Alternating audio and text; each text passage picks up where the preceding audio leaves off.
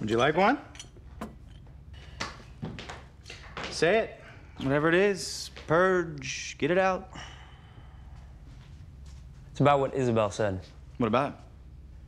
Well, I know that you and Elena have bonded, and I know that she cares about you, and I know you care about her. Well, this is going in an interesting direction. I'm just concerned about Elena being hurt. She considers you a friend. Same here. Elena's a very good friend. Actually, she might qualify as my only friend. Is that a problem? So at the risk of sounding like a jealous boyfriend. Oh, there's no risk. You do. History will not be repeating itself where Elena's concerned. You understand what I'm saying? Sure. Sure. Do you understand?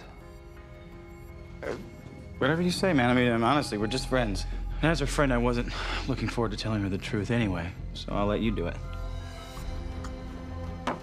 What truth? About John? Because I know you guys don't like to keep secrets from each other. What are you talking about? Am I the only one around here who has the ability to put two and two together? Isobel. Hello? She dated John when she was 15. She gets pregnant and ends up at the doctor's office of John's brother. Now, what do you think John's role is in all this? I mean, go ahead. Think about it. I'll wait. You get it? You there yet? So you think that John is Elena's father? Ding, ding, ding, ding. What proof do you have? I don't need any proof. That's a DNA test for John and Elena and Maury Povich to deal with. But I know how well you deal with these big bombshells, so sleep tight.